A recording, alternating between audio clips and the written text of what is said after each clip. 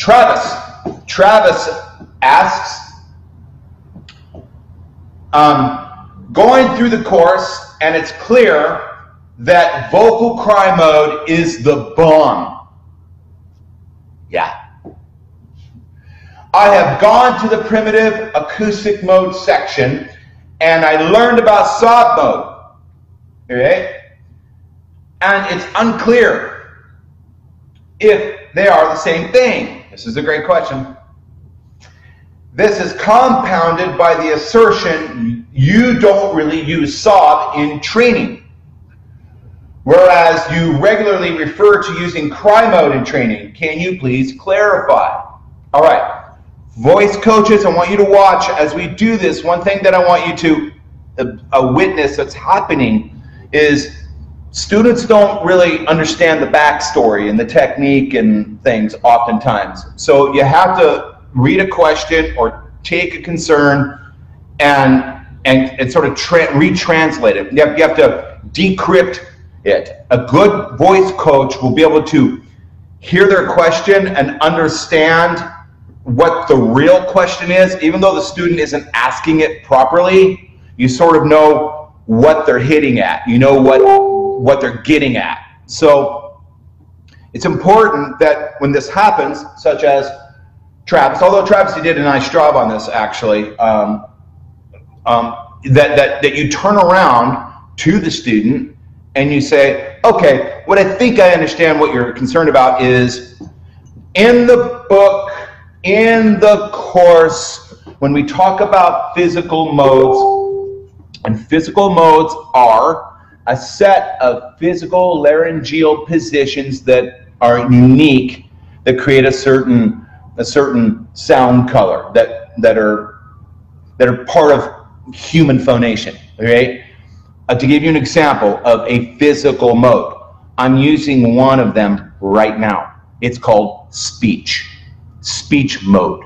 The way the muscles, the musculature, the tendons, the ligaments, and the phonetics, the vowels and the consonants are rolling out of my mouth, the way I'm communicating and the way the musculature is responding inside right now is what we need for speech mode.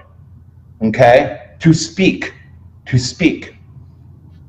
On the other hand, when we sing, we don't sing with speech mode configuration.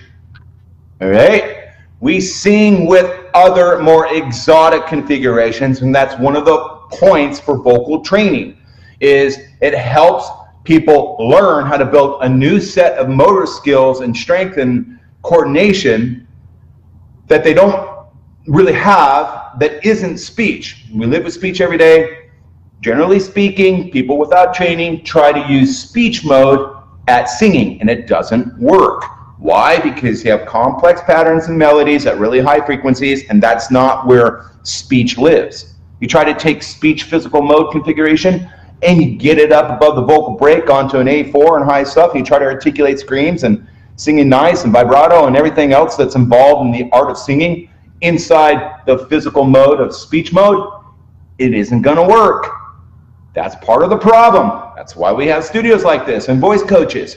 So what we do is we run students through different patterns and workouts and onsets and things. It's all in my course in my book that teach you how to train, but that's also developing these more exotic modes.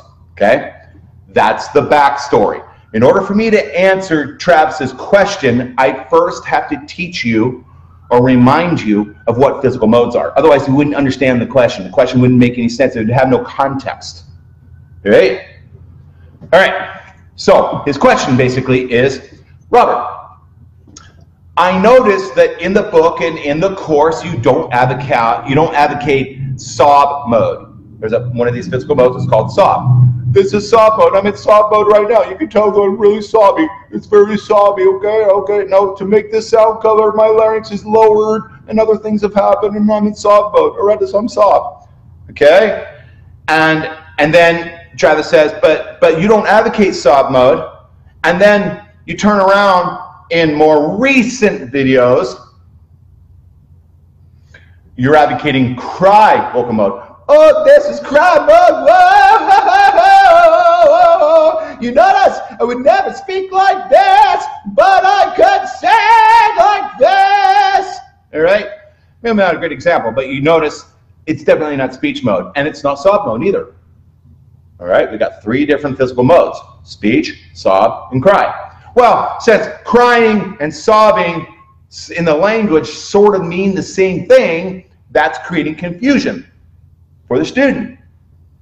Don't sob, but cry, but as far as I know, sobbing and crying sort of means the same thing, so I'm confused. That's what Travis is saying. Voice coaches, that's the thing you gotta pick up and recognize quickly. All right, Travis, your answer. 4 or 5 years ago, when I started writing the book and doing the course, I made the statement that sob mode had little value in singing, okay?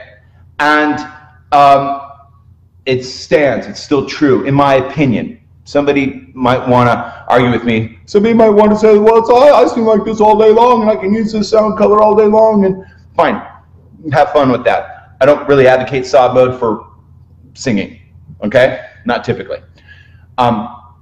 But recently, in updated content, I've become a big advocate of cry vocal mode.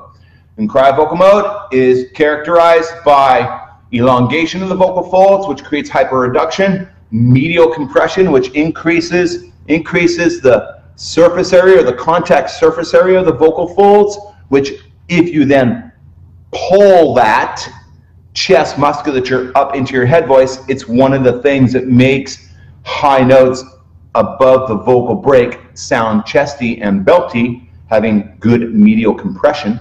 All right? And 3, cry vocal mode removes all pharyngeal constriction.